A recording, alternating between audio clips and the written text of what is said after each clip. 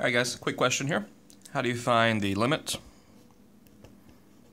as x approaches 0 of sine, let's say 8x over x? Now, that should look somewhat familiar to you.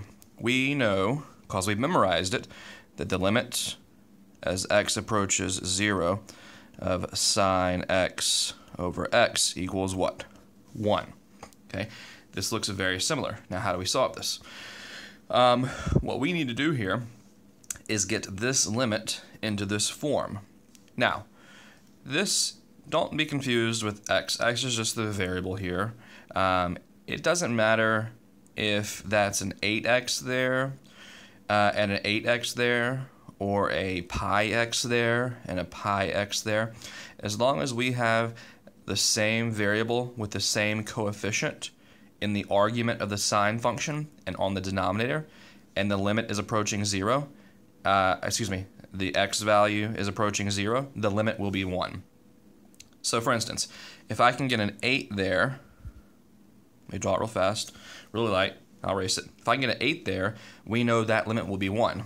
Now, how could I get an 8 there? Here's how you do it. Let's multiply this limit by 1.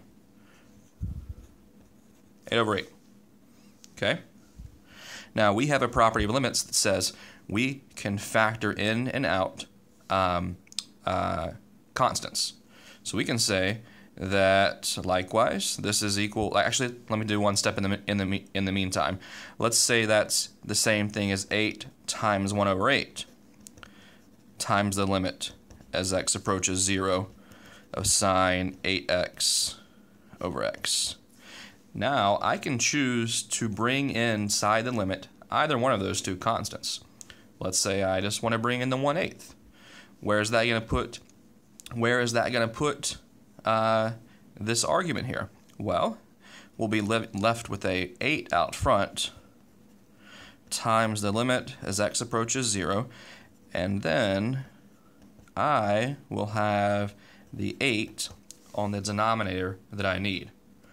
We know that the limit as x approaches 0 of sine of any variable, in this case of x, has to be x, of x times any number that's not 0, divided by that same expression has to be equal to 1.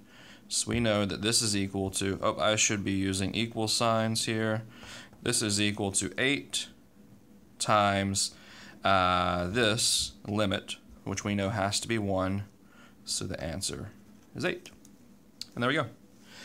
You're going to see that a lot of times. In fact, with the trig, lots of the trig limits we're going to do, we'll be looking for these familiar things that we've memorized. Like we also memorized one that had to do with cosine. So make sure you memorize those two main ones that I told you to. And as long as you know those, along with some of your properties of trig, your identities, you should be good to go. With a little bit of creativity, you'll be good to go. All right, if you have any questions, let me know.